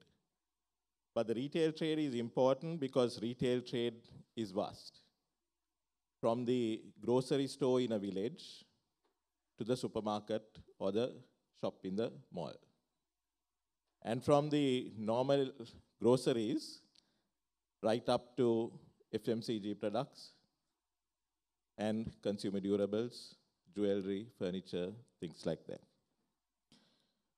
I think it is also an important sector because the domestic economy and the retail sector reflects the income of the consumer. And I think Honorable Minister will appreciate also the income of the voter. So it is an important thing, especially for those in the government as well as those in the opposition. And very frequently, I'm asked by many members of the government as well as many members of the opposition, how is the retail sector doing? Because that reflects the income of the consumer. Let me look at it in a couple of things. What are the shortcomings or the issues that we had which are now being rectified? What are the shortcomings which are yet to be rectified? And what are the new positives that are there? And what are the existing positives that will continue? Looking at the negative factors, I think the Honorable Minister got it right when he said the biggest impact was the drop in the harvest and the drought. For 3 consecutive harvests were affected. That about 30% of the population is engaged in some form of agriculture. And therefore, that made the biggest impact in the domestic economy. So we are hoping that it is behind us, that the weather patterns have changed from a drought to a rain, and therefore that we would be better in the coming months. If you look at the harvest in April, was better. Harvest in September, also better. Rains have to though come in October, and that will only dictate whether there will be a good harvest in March, April, which is the biggest harvesting season. So we are hoping, keeping our fingers crossed, that the weather would be okay.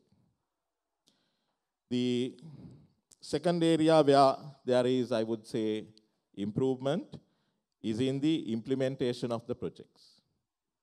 Because we see the government implementing some of the projects that 2 years ago we were complaining that nothing is happening. Something is happening. I don't think the entire private sector is fully satisfied, but something is happening. I was looking at all the development that were reported in Polonnaruwa, 100 programs or something, the speed at which it was done, the extent at which it was done, and if the government can do things at that speed, at that extent, then I'm sure that would be a major turnaround. Also, I think the state-owned enterprises, unproductive government expenditure. I must say that unproductive government expenditure is probably stopped. And that is something that people don't realize. And possibly, in fairness to the government, lots of unproductive expenses using borrowed funds has stopped. It's probably a major gain on the part of the government, which probably is not appreciated by the general public. So those are areas where we see the negative factors being, we see progress on some of the negative factors. If you look at the factors that are yet to be corrected, let me highlight about 2 of them, because lots of people, other people have highlighted some of them, and some are long-term. First is the negative perception. Now, anybody who runs a marketing company knows perception is greater than reality. And that is a fact. So yes, things can be improved, but the perception of where we are is, the perception is much worse than what it actually is. And I think let me give an example of something that happened last week. One of our staff members came and told me, and maybe the foreign guests would bear with me if I express it in Sinhala because it is more relevant. He asked me, he said, sir, me ආර්ථිකය ඔක්කොම කඩන් වැටෙනවා නේද මේ ඩොලරේ යන විදියට. So I asked him, hey. Then he said, අපේ ආදායමත් අඩු වෙයි, අපේ වියදමත් වැඩි වෙයි. Then I said, ඩොලර් එක වැඩි වුණාම වියදම සමහර විට imported items වල වියදම වැඩි වෙනවා. නමුත් ආදායම අඩු වෙන්න විදියක් නැහැ. I said, දැන් export industry එකේ ඉන්න කෙනෙක් ඉන්නවා නම් ටී රබර් කරන කට්ටිය garment වල ඉන්න අයගේ ඒගොල්ලන්ගේ ආදායම වැඩි වෙනවා. tourism වල ඉන්න අයගේ ආදායම වැඩි වෙනවා. ඒ වගේම පිට රටින් සල්ලි හම්බ වෙන කට්ටිය ඉන්නවා නම් ඒගොල්ලන්ගේ ආදායම වැඩි වෙනවා. So then I explained it, and then he was okay. But the general perception is the dollar is going up and the whole economy will crash. And that's a negative perception. As far as I remember from 1977, the dollar is going up. Right? And if I remember, the first thing that President J.R. Jayawardena did, of course, we were in school, but he devalued the currency. So I don't see devaluation as a bad thing. Although I run a company which imports a lot of products. For us, if the government holds on to the dollar, try to hold on to it for a long period, as it happened twice before in 2012 and 2015, if they try to hold it for too long and then they release it, then the economy, the domestic markets run into chaos. But if there is gradual depreciation, it devalues by 5%, whereas the interest rate is about 12%, that's perfectly in order. And you would edge up prices 1%, 0.5%, and the economy, the domestic market is totally unaffected. The second other factor which is there is the job creation. I think there are jobs. We don't have a problem about job creation. We have underemployment in specific sectors and a huge demand in the other sectors. And we need a strategy to shift people from this underemployment to where the employment is. Now, what is happening is these people are underemployed. They are not working their full potential. They are not earning their full potential. The economy is not productive to the full potential. And then they sit and blackguard everybody that they don't earn enough. So all what we need to do is to shift these guys to where the jobs are. There are almost 100,000 jobs, I think, where there are vacancies. Hotel sector, retail sector, construction sector, garment sector, so many areas. So I think those are some of the areas. I would also say one of the other things that is a new positive factor is the Enterprise Sri Lanka, which was done by the government. Again, I would say it has given a little bit of spirit in the rural areas. To say we can go into business, we can get some loans and we can go into business, and we can do that. I'm not sure what the reality is, whether in reality it's making a big impact. But as I told you, perception is greater than reality. As long as people believe this is doing great for us, then that is positive. I think that sums up the perception part of this economic turnaround and maybe the sentiment as well. Dr. Nishan? Thank you, Shiran. I'm going to try and keep it a little shorter because I know you want to ask many questions. This is a topic on which I think we have hours worth of things to say. But just to focus on the question of turnaround, we ask ourselves the question, well, turnaround from what? I think that's what Asoka also asked. When you look back from 1977 at our economy, you realize that we've been growing at an average rate of about 5%. But sometimes we're growing a little more, even a lot more. Other times we're growing a little less, even a lot less. And we get that average, but we don't get it steadily. We get it in an oscillating form. So really, I think the question is, for today, whether we are still in that historical cycle, and you use the term cycle, or are we on a new trajectory of economic growth? Are we simply moving in a part of a cycle, in which case we have to understand which part of the cycle we are in? And that is the million-dollar question. Have we done something to significantly change our trajectory, or do we see ourselves moving around in the same cycles that we have moved in the past? And it's not just the economy that moves in cycles, as you know. The politicians and political parties, they come and they go. Reform initiatives tend to come and go with those political parties and the politicians. And, you know, the IMF also comes and it goes. We've had, what, I think maybe 17 IMF programs in 35 years or something like that. I can't remember the number. So really, Sri Lanka seems to be very good at living inside a repetitive cycle.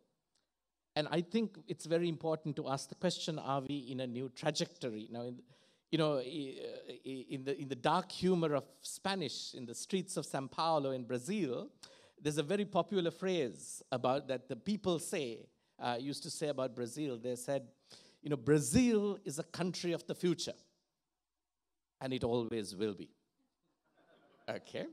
And we keep telling ourselves that we are on the cusp of an economic turnaround, and we always are. Is it true that we always will be?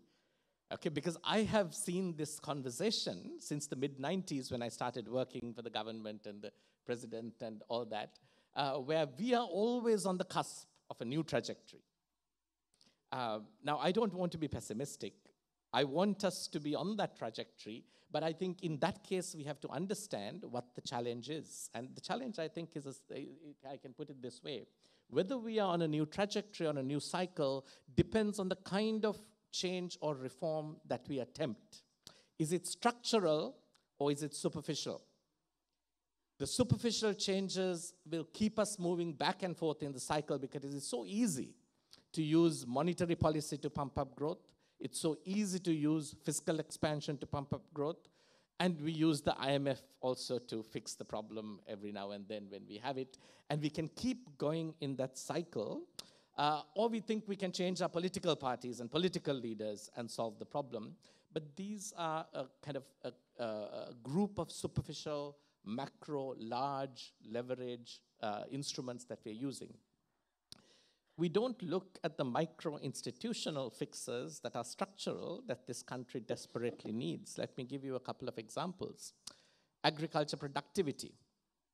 28% of our labor force say they're in agriculture. They produce 8% of GDP. Can we take all of them and move them to services and industry and solve the problem? No way. People don't move that fast. Economies don't change that fast. We have to make agriculture more productive.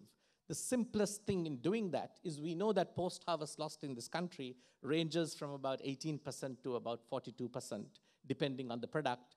And getting a system of plastic crates working in the movement of agriculture products, which most countries around us have done, can significantly improve agriculture productivity just in terms of delivery. We are not able to get that simple thing done. And nobody's focused on it. It's a simple micro change that's structural that can make an enormous difference. We imagine, just like we imagine that we can ignore agriculture and move to industry and services and solve the problem, we think we can ignore the public sector and that the private sector can solve our problem. But everybody in the private sector tells me that the public sector is the bottleneck. It's what impedes them from moving. Eteri talked about an aging population, but every time a politician wants a competent public servant, they look for someone who's retired and above 70. The president's secretary included, who just resigned. Okay, so really our most productive public servants, and we're glad they're living to a ripe old age because we need them. Because we have replaced a competent public sector with a much less competent one, with lower capacity and crippling levels of corruption. that is actually hurting simple reforms. Why did Sri Lanka not have electronic signatures implemented till last year when the law to do that was in place as early as 2006? And the conversation to do that was in place since 1994. Why does it take 20 odd years to get such a simple change done, a structural change that immediately releases efficiency and productivity? And it's the same thing. We want these large instruments of trade agreements and trade, negotiating problems at other people's borders. But all our research tells us that most of the problems that exporters have is in our own country, in our own border, in our own processes, in our own institutional mechanisms. And even when we negotiate those agreements, we don't have the capacity to negotiate them smart. Why is it that we have not benefited very much from the Indian Free Trade Agreement? It's because the most benefit that is to be had is in food products, which India puts a tax of almost 100% to everyone else, and we are zero rated. But it gets held up in ports for checking. We don't have what's called a mutual recognition agreement with India, which India has with Singapore, other countries, and is a common trade instrument that allows the testing done in Sri Lanka to be accepted in the Indian port. So actually our exporters, and from John Keels to the smallest strawberries to Jagro, they all say that ultimately they get hit in the Indian port, and all the clauses of our trade agreement are useless without an MRA. And the funny thing is, we've given Indian institutions the right and accreditation to test for our standards. We just haven't asked for reciprocity or mutuality. So these are just a few examples. I can go on for half a day with the research that we've done on these kinds of issues, that it's not just the devil that's in the details. If the devil's in the details, God is in the details also. And we have got to start thinking differently about the kind of quick fixes that we can do to generate higher growth and higher satisfaction so that politicians can be re-elected, Eran, to the kind of institutional structural changes that take a little patience, perseverance, and are tough but need to be tackled. Or let's talk about not a turnaround, but turning around and round. Thank you very much. Thanks, Nishan.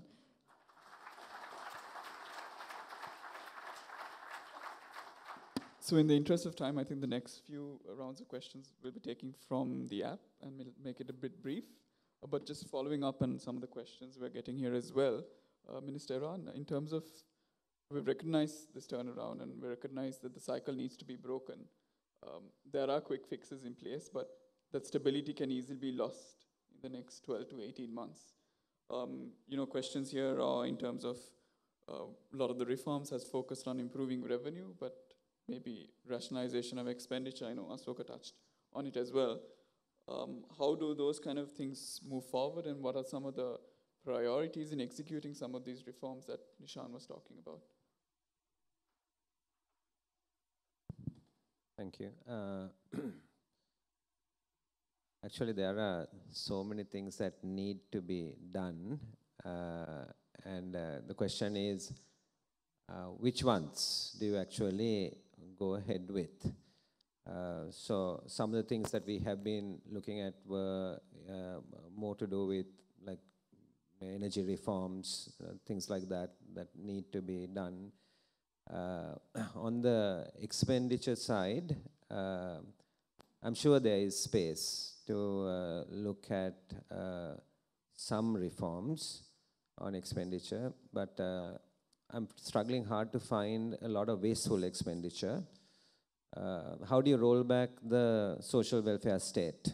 You see, you get a free education, you go to university, you hold a board, you get a government job, you retire, you get a pension, and then the only thing you don't contribute to is the Maranadara Samitya. But otherwise, everything you contribute to. So how do you actually do that? And is it possible to do that, given also, though somebody said that Sri Lanka ranks better on the inequality than parts of Asia, I don't myself agree with that.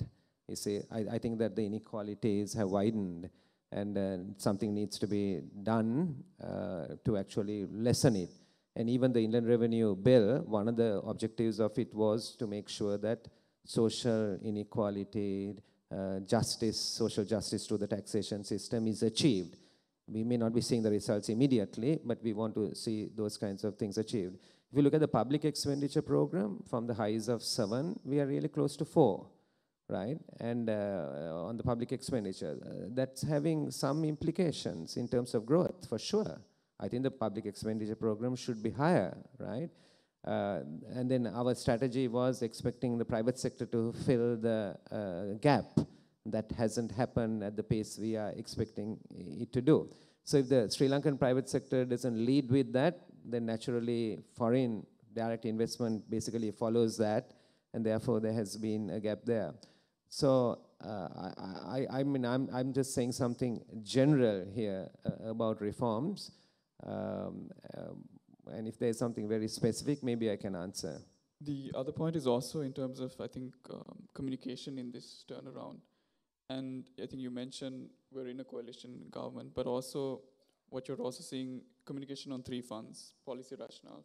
So for example, the introduction of the fuel pricing mechanism, communication of that, and then maybe a further, I don't know, declaration of what the formula is so that the general public can understand. The other is communication when taking the decision. And you also mentioned, I mean, coalition government, but you will get diverse views. But even within parties, if I may put, you do get diverse views coming out. So how does the private sector then interpret these kind of policy signals? Because that is also bearing on sentiment, that is also bearing on this predictability that the private sector is looking for. Yeah, so certainly, you know, speaking with more than one voice doesn't help the private sector, for sure, because that looks like a contradiction. The other thing is shocks don't help investment and the private sector, particularly in terms of policy, in terms of tax, you know, and so forth and so on. This is a little anecdote.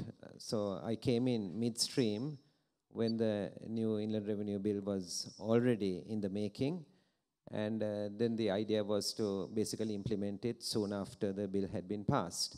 And I came with my private sector background and make this big noise and said, we can't do it like that. We have to put a forward date. It must be on the next, basically, you know, date, the tax year, 1st April 2018. And now it's 4 months later, and all my politicians, my fellow MPs and all look at me and said to me, you are still learning. So I said, why? They said, "Eke e velavema karana ekapara banung ahane then deparak banung ahane vela tiyenawa." You see, so I agree that we must create more certainty. We must, you know, in our plans, we're giving too many shocks, you know, and there are, I think the point that was said also was more to do with implementation, not just policy. And I took that point when I think Arun made that point in his speech. There are certainly implementation issues, lots of hiccups on implementation. Every week we are seeing some of the implementation problems, right, that are coming up. This leaves a problem even to me. For long, people have said, you know, you have to have separation of government. The legislature must be independent from the executive. The judiciary must be independent. And I'm trying to practice all these theories. And then I'm saying, I'm a politician, I'm a minister, don't interfere with the central bank. The CEO of the finance ministry is the secretary of the finance ministry. They have to run the administration and all that. Then I come to the seminars and I hear, but you have a problem in your implementation. Get it fixed, right? Right. So public sector reform, I think with the next mandate, the new president's number one, in my view, number one objective for the new president with a mandate has to be public sector reform. Sri Lanka has nearly 1.4 million that is in the public sector and in the defense forces. I had lunch with the Japanese defense minister the other day. I asked him, how many public servants do you have in Japan? He said in the central government, 600. I said, how many in the defense forces? 250. What's the total? 850. I said, do you want to know my number? He said, yes. I said, 1.4 million. I said, our population is 21 and your population is 120 million. You see, so we are in reforms, when we are talking of putting plasters all over the place, you see. But that is a major reform, the single biggest reform that will have to be undertaken, because if we don't undertake that reform, we need a new constitution. The moment you use the word constitution, people think that's something to do with the war in the north. We need a new constitution because we just need to say we have 25 ministries and no more. These are the ministries. They are defined in the constitution. No political leader in this country should be given any discretion to decide what the ministries of this country are, because they have failed us for 70 years. Why should we give them that? We should put it in the constitution. We should have annexures. We should even go ahead and put the institutions in the annexures of what the institutions should be there. You see, we need certainty, but what I'm saying is we are looking at plasters. We have to do some fundamental things at the top if we really want to see this country progress. I know I diverted, but I wanted to make that point. Covered a few of the questions as well. Arun, let me bring you into this conversation as well. And the global risk that Eteri and Anubhuti was highlighting is very common to India as well. And I think as much as we are seeing the rupee depreciate 5-6% this year so far, India has seen above 10% weakness in its currency. How is India preparing for this external risk, and what can maybe Sri Lanka learn off of it? So I think on the rupee depreciation in particular, there are really two narratives. One is a narrative I hear from business people, which says, let's look at this as an opportunity to increase exports and get more competitive. And that, in fact, is a predominant narrative that I hear in the business circles. Now, there's a more public narrative, which is, I'd say, a political narrative that somehow suggests that the weakening of the rupee has got something to do with the performance of the government. Whereas, as was pointed out earlier today, there are many things that happen globally that affect a currency. So I have not seen any sense of alarm at the depreciation. Yes, the fact that fuel prices have gone up is an issue of concern. But overall, I would say there's been a pretty balanced reaction in India to that particular topic. Right. Sure. Just to add on, that, I think a very important point which Mr. Arun mentioned was that despite rupee weakening to, we have never seen rupee at these levels, there is no panic in the government. And at the same time, when it comes to fuel prices, Minister was talking about, politicians facing constraints. India is going for elections in 2019. And as an economist, I really would like to commend the government because they are not buckling up under pressure. They have been passing on whatever the price increases have happened globally to the public. And every day at prime time shows, we constantly see this debate that probably this government is not doing the right thing, but they have stuck to their guns. In terms of what India is doing in order to manage the sharp depreciation in rupee, I think the first important point was that they are not panicking. That makes a lot of difference, because at times, if government policy makers take very quick action, it panics the market further. Secondly, they are focusing a lot on macroeconomic stability. So containing inflation, containing fiscal deficit, allowing the central bank to go and raise rates in order to protect some kind of outflows. That still continues. The other part, and there probably we will have to wait a little more to get some more clarity in terms of raising more dollars. So recently there have been talks, especially coming from government, that probably we can see a few more measures in order to raise dollar to shore up our FX reserves, not for rainy day. India has very comfortable FX reserves, 9 months of import cover. But as I mentioned in my presentation, probably as policymakers and as risk managers, we all need to prepare for a stormy day. And that is where this whole debate about raising more dollars, despite having 9 months of import covers, is coming up very frequently in India. Since we were on the topic of India, I wanted to make one point which really builds on the minister's comments about implementation. In India, I've been struck by the very loud and strong narrative about reform. So about whether it's a goods and services tax or the insolvency and bankruptcy code, which by the way is a very important reform, I think there's a strong narrative that says, these are the things that the government is doing, and bureaucracies, everybody, really get behind it. So I'm not sure, I'm not familiar enough to know, but I've been seeing that is quite an important element of bringing about change, especially in a large country with so many states, etc. But the force of the narrative is quite important. Moving into, I guess, the other part of the discussion is on getting growth back on track.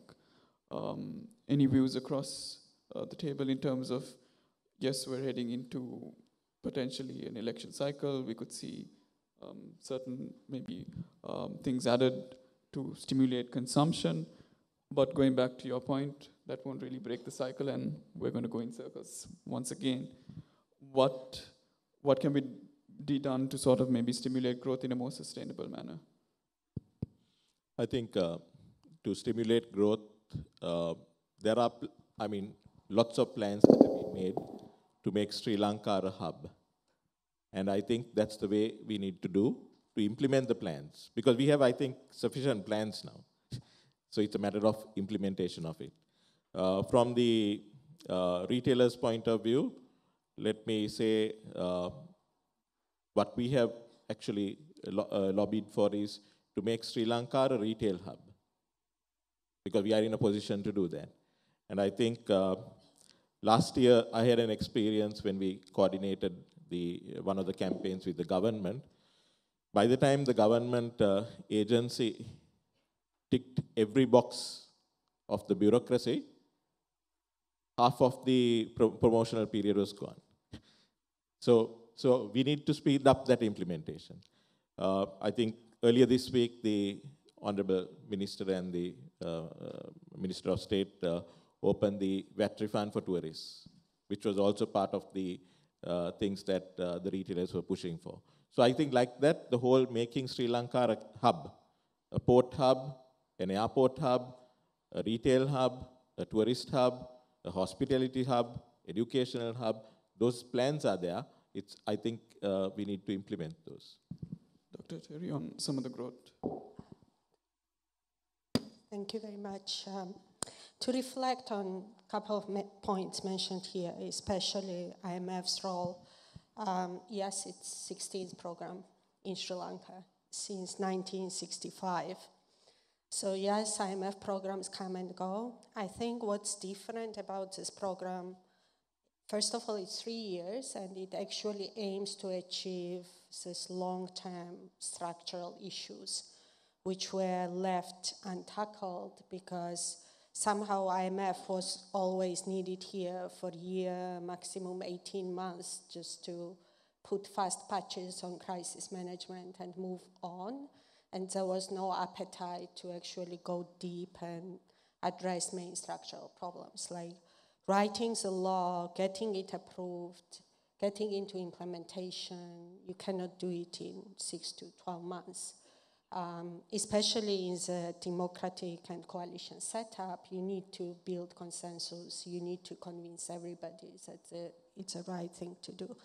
So again, this program as well, you can't have it for 10 years, right? It just gives you opportunity to lay the foundation. And then it's up to people of this country, what can they build on this foundation? In terms of growth opportunities, I think everybody in this room agrees that competition, innovation, reducing regulatory burden is the key. And I think Minister Eran went to the point of bureaucracy and role of the public sector. One thing that always kind of surprises me here is that whenever you have a problem, solution is somehow just another commission or another institution or another agency. And There are so many agencies, there are so many strategies that it's very hard to do anything in this kind of configuration. I think response should be less regulations and less institutions. And point of automation, like if you take existing systems and try to automate, it's not a response, it's just more automatic platforms on top of manual systems. Where I think more effort is needed is consolidating and streamlining institutional processes, getting rid of unnecessary regulations and paperwork, and then automating those systems. And some of these reforms have been done successfully and were key for unlocking doing business environment. So that's where I think Sri Lanka's next growth platform and next growth path is. Yeah. So thank you. I think I spoke previously about government. Let me speak a little bit about private sector. Because this is a private sector forum, and the private sector has an important role to play. I think as a private sector, and it's natural, most companies in Sri Lanka have learned the art of surviving in a broken system. This is a special skill that people have, right? And most policymakers and researchers also have this art of surviving in a broken system. And the IMF knows the art of surviving in a broken system in Sri Lanka because they not only have to write the law, they have to write the manual to say how to implement the law, they have to edit that manual and probably print it and distribute it as well, right? Because we have a broken system. And when you survive in a broken system, it's a little like surviving in a guerrilla community. The normal rules don't apply, and you try to be the biggest gorilla. And then you can manipulate the political gorillas, right? And you build the system to work just for you as a company and as a group of companies. But really, we have the classic prisoner's dilemma problem. You all know what the prisoner's dilemma is, right? So when everyone works for their own self-interest, actually their own self-interest is ultimately undermined. You have to find a collective way of fixing or moving towards fixing the system, or there is really no other way to solve it. I mean, I've discussed this with leaders of the private sector. We all fund politicians. And we fund the kind of politicians that are going to do what we want. And then we complain that the political system is not working. Because we don't fund politicians like Eran, seriously. Right? These are, and it's not just him, I can name several very good politicians or parliamentarians. These are not the people that the private sector puts a lot of money behind. And then we wonder what happened to our country, to our laws, to our implementation, to our bureaucracy, and we are surprised. So I think there is a reflective step back for the private sector also here. It's not something that politicians or parliamentarians alone can solve. It has to be something that we do together.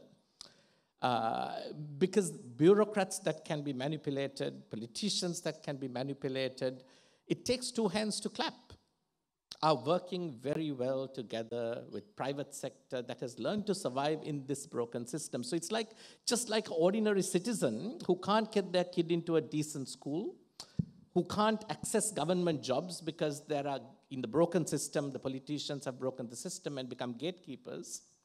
And so this citizen has learned to work the broken system. If you ask any parliamentarian what happens on public day, on Wednesday, people come with chits and letters to sign, to get a job, to get their child into school, to actually work this broken system in a broken way.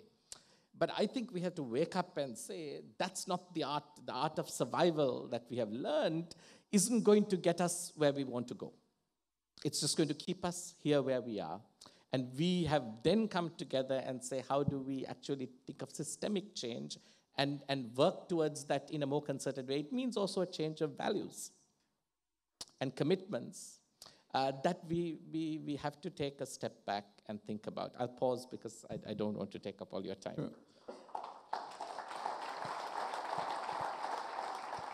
Minister Eran, if I can end the session with you in terms of the remarks you're hearing, in terms of the broken system, the turnaround, growth, what is really going to be really feasible in the next 12 to 18 months? What can the private sector look forward to in terms of what government will deliver on?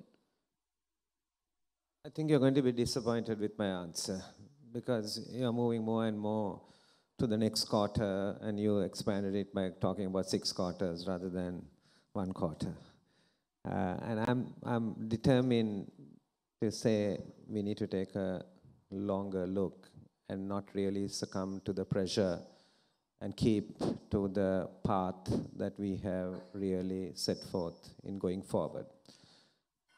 My friends call me up often and say, Eran, I can help you. You know, so many people come to see you because they're looking for jobs.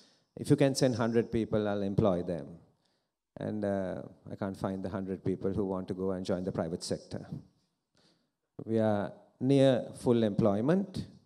Point fully taken about underemployment, but we are near full employment, right? And we don't have the people to actually send. Mangala Samaravira, the finance minister, came up with I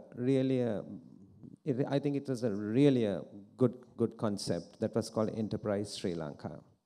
And Asoka referred to it, and I'm not referring to the loan schemes under Enterprise Sri Lanka. I have lots of concerns about the loan schemes. I have lots of concerns about the implementation. But I want to just underscore this point, that when 10 people, young people, come to see me on Saturday at my open day, not at the ministry, in my electorate, right? They will come and they will give me their CVs. They'll say, we want a job. Those young people don't know, neither do their parents know, that this is probably one of the few countries in the world, or the only country in the world, that you think your local MP is the job bank. And you come, and they're serious. They come and they think that I can get it. If I can get them a job, I'm re-elected. If I can't get them a job, there's something wrong with you. You see, because you don't know how to work the system. So they come, I feel sorry for them, I feel sorry for their parents, right? What have we created? We have created a dependency culture, a dependency culture. Enterprise Sri Lanka, the thinking behind it is to break the dependency culture. It is about telling young people, you know, you don't only have to have a job, you can be more than that, right? Eran Wickramaratne heads a bank, a new car is parked under his porch, the neighbors get together, they're talking in their home, and they say, my heavens, Eran must be climbing the ladder in the bank. He's got a new car. Few days later, the neighbor gets a new car, other neighbors are meeting in the home, they know he's a businessman, they are saying, Kohomada danne hambu une. I'm not joking. I'm just using these anecdotes because they really tell you a story. Our grandmother told us, be a doctor, engineer, lawyer, banker, some professional. That's the benchmark. Anything else is less. Somebody comes with an entrepreneurial idea, right? That's what they said. So we have an issue, a value issue. It's entrepreneurs who create value. It's entrepreneurs who create jobs. But our society does not give them that value. Enterprise Sri Lanka is to break from the dependency culture, to put entrepreneurship back on the map. It's to tell young people who have ideas. Loan schemes can't solve this because we all know businessmen, we need debt and equity. And therefore lots of gaps in the program, lots of hiccups. Bankers don't take the risk that we want them to take on project finance. What the government can do is limited. I accept all of that. But I'm just saying that our issues, right, I don't want to give short-term answers. I really think we need to take a long-term. We need to tackle the attitudinal matrices. We need to tackle the values. We need to stick to sustainable economic policies, right, sustainable economic policies. We need to get through it. If we get through once, it will be reversible. Right. So on that note, I think we've run out of time. So let's put one more round of applause for all the panelists and presenters of this first session, and we hope this conversation will move forward. We've answered a few of the burning questions in terms of the turnaround. Some questions are still left open. Let's hope some of the other sessions will provide those answers. To provide a moment of appreciation to our panelists. Could we get, yeah. We'll be now breaking for a short tea break, and you can once again start with the second session at 11:30.